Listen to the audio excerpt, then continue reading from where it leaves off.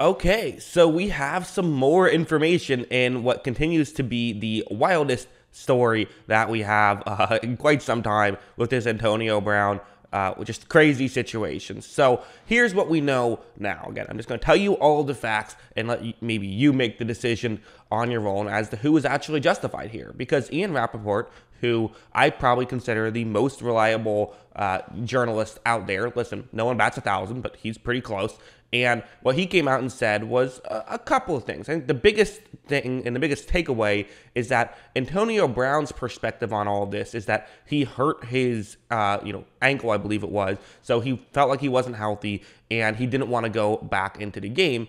And then now we have what kind of set him off, which is Bruce Arians said something, and that exact something is a little bit up for debate because Ian Rappaport reported that Bruce Arians said, well, if you're not going to be here, if you're not going to come into the game, then you can't be here. But of course, that doesn't seem like that makes a lot of sense because typically if you get injured and can't play in the game, you just stand on the sideline. Whereas Bruce Arians said you can't be here according to Rappaport. However, the Bucs writer for The Athletic, Greg Auman, I believe is how you pronounce his name, A-U-M-A-N. I always say Almond. I'm not sure if that's actually how it works. But what he said, and this could be a big difference, is he just said, okay, well, if you're not coming in for this play, then you're done for the game. Maybe he's just saying maybe Brown wanted to kind of, still play in the game to some degree, but not play too much.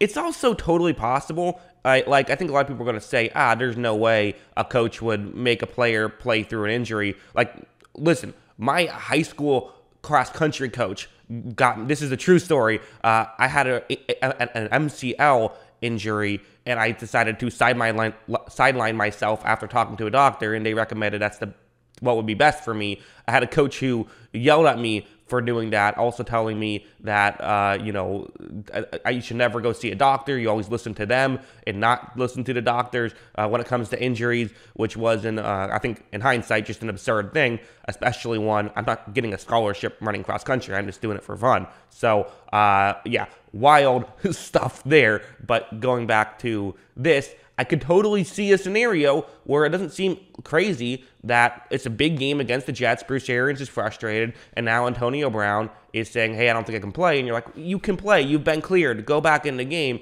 And then Antonio Brown took offense to that. In this case, it would be rightfully so, and left the game, and he's just said enough with this. That's a possibility. Because, again, another important, I want to be clear, that's just a possibility. That's me speculating. I don't know if that's true.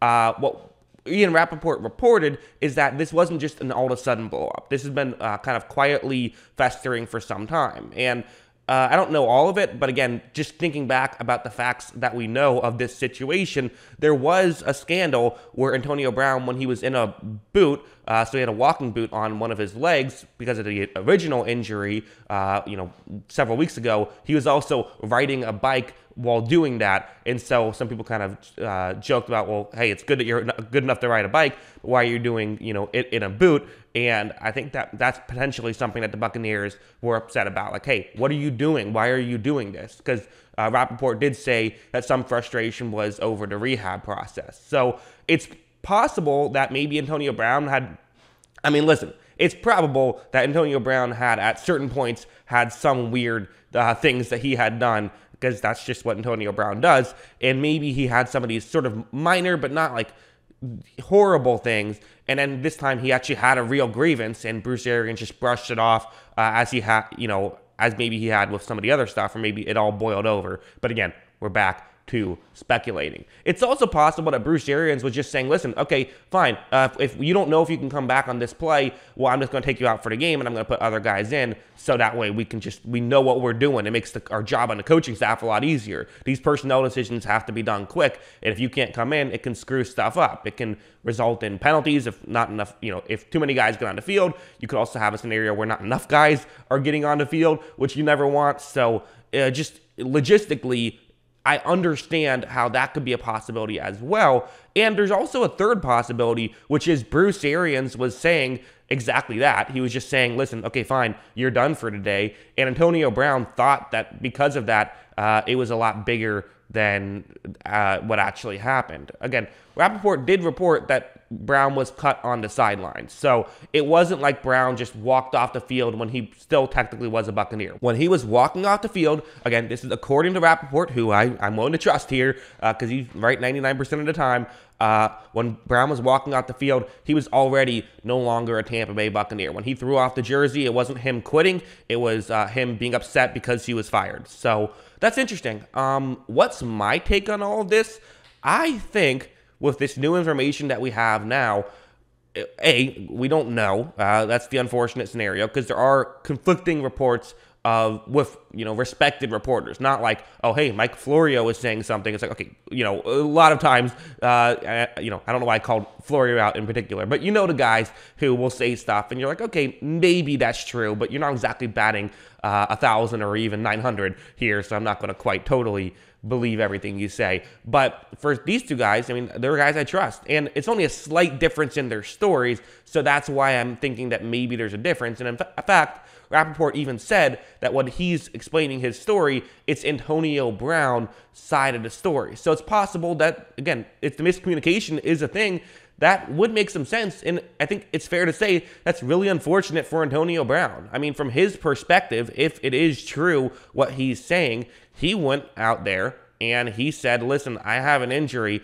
I thought I could play through it, but it's hurting me right now. I don't want to play anymore. My health is important to me. I don't want to risk that. And a coach said, or at least he thought a coach said, no, you have to go back in there or you're done for today and you're cut from the team.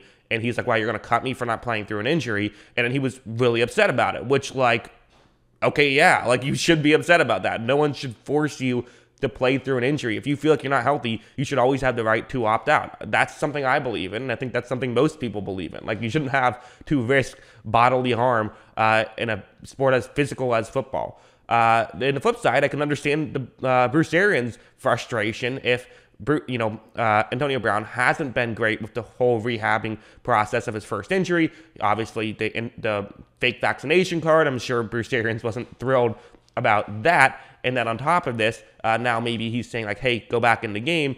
And, Antonio Brown's kind of saying, well, I don't want to go back in on this play. And it's like, okay, but if you're not going back in, you're done for today. And I'm sure Bruce Arians didn't exactly say it in a kind way because that's not really how he barks out his commands. So I can see both sides. And the reality is, I think this will be the last update video I'm making. I don't think we'll ever get more information than this, just because what other information could we get, really? I don't know, because at the end of the day, unless someone had a recording of the actual audio on the sideline, which, hey, maybe that'll come out during one of those, mic'd up moments. That would be cool. But the reality is we're probably never going to get that. And this is probably where it's going to end, is one guy's going to say one thing, the other guy's going to say the other. I doubt that Bruce Arians will clear anything up on a later press conference. He's someone who, they'll ask about it, but he seems like the kind of guy who usually gives one-word answers to that kind of stuff. So I think this is going to be where it ends, but maybe not, because we've seen a lot of updates so far. This is now my third video about this, and maybe I'll have to make a fourth. I don't know, because new information keeps coming out. And again, I'll continue to keep you guys posted as new information comes out. Hope you guys enjoyed this video. Let me know what you thought of this entire situation and of this new information that's come out now in the comments below. Always love hearing from you. And of course, as always, thanks for watching.